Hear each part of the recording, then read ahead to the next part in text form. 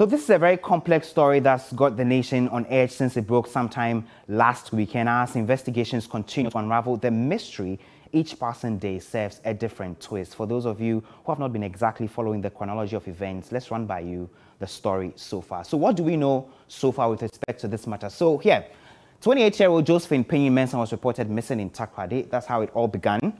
And then reports emerged that kidnappers demanded some ransom while holding the woman hostage after she was picked up. Now, police declared her missing, and subsequently a team of 40 policemen were deployed to the western region to find her.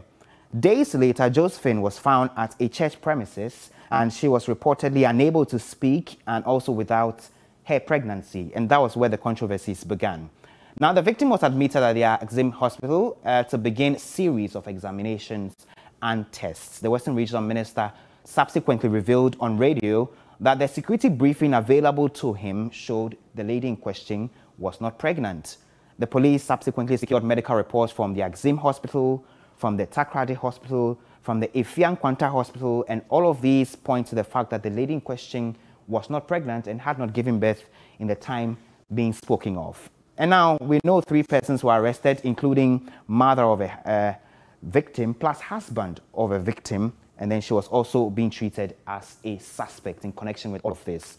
Now, the aide to the regional minister, as you heard there a short time ago, revealed that a ransom of 3,000 cedis was given to the police to secure her release from captivity. And we also heard there a short time ago the police distancing itself from this particular claim.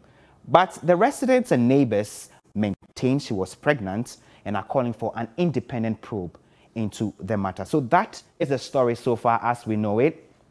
All of the developments, and as I said, every passing day we have a development to this particular story. And as we have run by you the chronology of the events from when she went missing and when she was found, to the story about payments of ransom, to how the 3 people were arrested. We understand the husband of a victim was arrested, as well as her mother.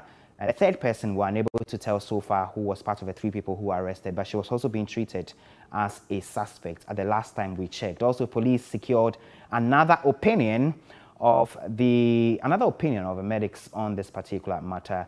Let's engage a lot more on this.